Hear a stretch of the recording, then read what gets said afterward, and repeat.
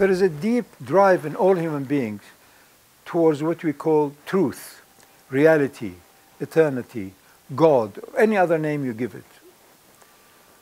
And the recipient or the participant is called, he is self-realized or awakened or enlightened, all kinds of other words. Now, there is a deep notion in all of us that there is a cosmic truth which is ever constant. That's why we also like to have an ever constant reference. Where is my mother?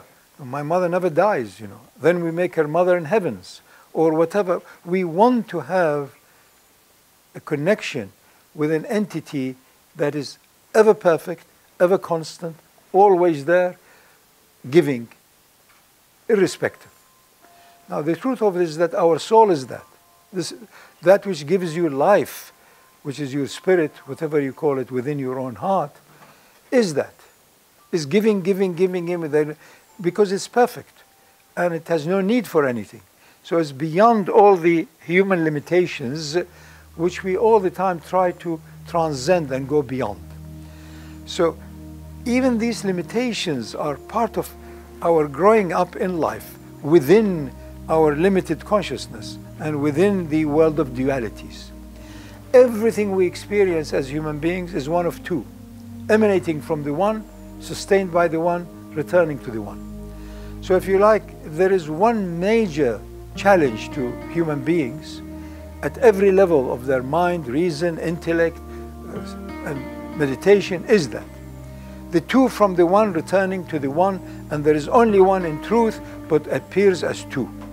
So if you like, that amazing treasure of treasures of cosmic oneness is camouflaged or is veiled by what appears as two. So you need to go beyond the two. The good now can become bad tomorrow, and vice versa. They can interchange, they coexist, they are actually complementary. They're not fighting opposites. There can be no good in the realm of duality unless there is a seed of badness in it, and vice versa. So we need to be aware of that. What you desire as a 3-year-old is ridiculous as a 30-year-old, and so on and so on. So according to space and time, all of these values change. That's why if you want to have a touch of the perfect unity or the origin and the source of all existences, you need to put aside your normal, healthy, judgmental state. You need to stop that. No use telling people, stop judging. No, judge, but put the judgment down now. Now you begin to maybe see things that are beyond you. What you consider to be your poison now can be even a remedy. And on and on and on. Until you realize that as human, you live in the world of duality. You are in constant challenge to balance it. Sleep, wake, good, bad, eat, not eat, exercise, rest, relax, and. Until you realize that you are in the realm of duality, in order to stop it all every now and then, if you can, if you're fortunate enough, by meditating, by prayers, by pilgrimage, by any other means, to touch upon the zone of beyond any space, beyond any time.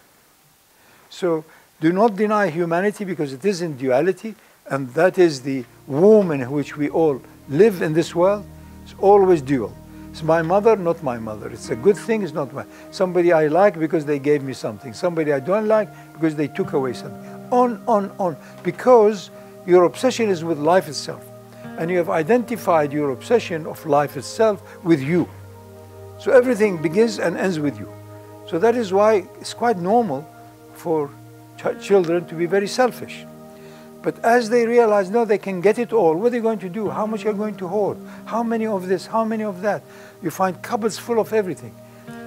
The truth of it is that this second birth or second womb, space and time, is such that we all accept it. This is my space. This is my time. But we also want to go beyond it. So you end up having your own room or house filled up with junk. Because space in truth doesn't exist, has no sustainability. It's an illusion that the mind cultivates.